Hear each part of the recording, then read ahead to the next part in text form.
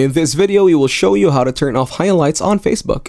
If you guys want to get started with Facebook, use the links in the description. First, open your Facebook application on your mobile device. Now tap on the three highlights in the top right corner.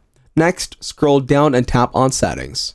After that, scroll down and tap on Notifications. Here, tap on Groups. Now tap on the specific group for which you want to turn off highlights. Finally, turn off the Highlights section. This will disable highlights for that particular group. So that is how to turn off highlights on Facebook. Make sure to use the links in the description to get started with Facebook. If the video was helpful, please consider leaving a like and subscribing to my channel.